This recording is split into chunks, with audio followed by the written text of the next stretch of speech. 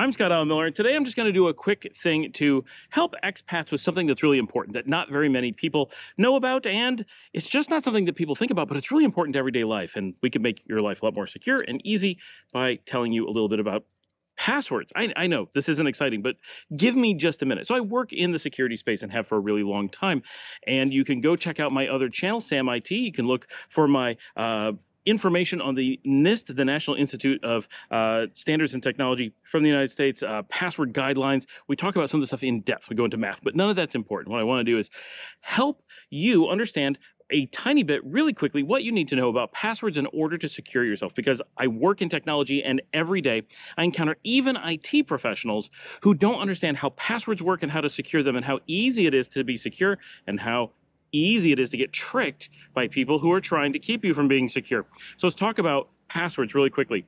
Everyone who's trying to trick you wants you to think that complex passwords, that's those passwords with numbers instead of letters and symbols in it, all that is going to be secure. And that is absolutely you being social engineered or hacked by people trying to trick you. Sometimes it's companies, sometimes it's someone who just wants to get access to your computer.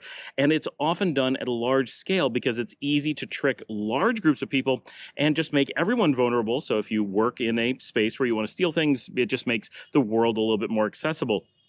Everyone has done this for a long time, and it's easy to trick people with this because it looks complex. Well, that password is hard to remember, so therefore it must be a hard password. That's absolutely not true. Computers do not have the same issues that we do with remembering passwords or trying passwords or seeing that a letter has been replaced by a number. They do this automatically, and if you do those things, like you make a password and it's just your name, but you change the vowels in your name to be numbers, well, guess what? A computer knows to do that and does it so quickly and considers that part of your name that it never even realizes you tried to obscure it, but it does make it harder for you to remember and to type in. So you're more likely to have to use a password remembering tool or write it down on a piece of paper, store it somewhere that's insecure. You're going to make your password shorter and you're going to have problems remembering it. Like, it's all bad. You're the one who suffers. You're the one who is less secure. To the computer, you didn't do anything to secure it whatsoever. In some cases, it would be arguable that you didn't even make a password. If you take your own name and just replace the vowels with, numbers and put it, that's not a password at all. That's literally just repeating your name in an alternative script that is well known. So, of course, that's going to make you very vulnerable. You say, well, it's really hard to make a good password and not have it be easily guessed, but it's not. It's not at all. There's only two things that matter in making a password strong. One is the length of the password. Short passwords are easy for computers to iterate through. Long ones take time, and time is the one thing, because eventually any password can be cracked. What you want to do is to make it take so much time that it's not worth trying to crack it. The other is randomness. If your password is not random, if it's based off of anything about you, which could be your favorite food, a pet's name, your name, places where you work, anything like that, humans basically can't be random. And so we're always going to take something from our environment, imagine that it's random, imagine that other people don't know about it. They generally do. And we're going to use that to generate our password. And that is fundamentally insecure. Again, almost like not having a password at all.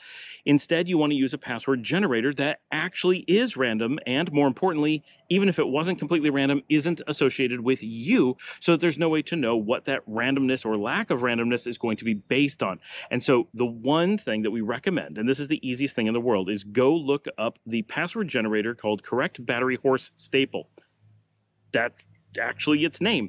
And the reason is because common words that are easy for you to remember, that are random but weird gibberish that you actually can associate in your brain, are ways to actually remember things. There's a famous comic strip by a physicist that broke down the mathematical reality of this and showed why a really easy to remember long password by a string of words by humans in human English was very hard for a computer to crack, and why something that was very hard, that what we assumed was a complex password, was anything but complex or hard to the computer, and made humans make mistakes instead of making the computer put in a lot of work. So this tool, which is a free one, and I will link it down below, is the only thing you should use. I'll also try to link the comic strip and all that, so you can look up any history on those things if you're interested. But this is all you need to know. Do not make your own passwords. Never do that. Do not use weird symbols and all those things. Never do that. There's no time that you as a normal user or you as an end user in a business should ever be doing those things. And if your company says, oh, you have to have all this complexity, your IT professional is either incompetent or working against you. Probably they just don't know. And there's great references for that, like the video that I will link below from the Sam IT training channel, just in case you work for a company and they need information on this. They need to reach out to security experts, because if you have someone doing that, they're exactly who's exposing you to a great degree of risk. And again, passwords shouldn't be changed often. Why? Because it makes it hard for humans to remember. Computers are not continuously guessing against the same pool all the time, so that doesn't matter in most cases either. I'm not saying you should never change a password, but the high frequency changes of passwords with high complexity passwords, those things were engineered by people who were trying to get government agencies and other large companies to accidentally expose themselves and make themselves vulnerable so they're easier to hack into. And it worked incredibly well, to the point where even now, a decade after, it is well known how to make, and there are tools on making simple, very secure passwords. Even professionals who work in the space often are unaware of the entire ecosystem of how passwords would work. And even though it shouldn't require a physicist or any special knowledge, just thinking about passwords and computers should be enough to tell most people how good passwords would be. It doesn't work out that way in reality. So this is all you need to know. As an expat, as someone traveling, your passwords are very important. And a little itty bitty bit of effort will actually make it easier to remember, easier for you to do everything that you're going to do, be random, and not have to worry about how to come up with passwords. And one thing I just want to say, no matter what you think, you're not good at making passwords. No human is. Humans are fundamentally bad at making their own passwords, and there's no reason to do it. It takes effort on your part. Why put in that effort? There's a tool that makes an easy to remember password that is long for you. You can adjust it if you're not in a situation where you need it to be super long. You can make it shorter. That's not a problem. But keeping it relatively long and simple for you to remember and random are the things that are most important. Thanks for joining me. I'll see you this afternoon.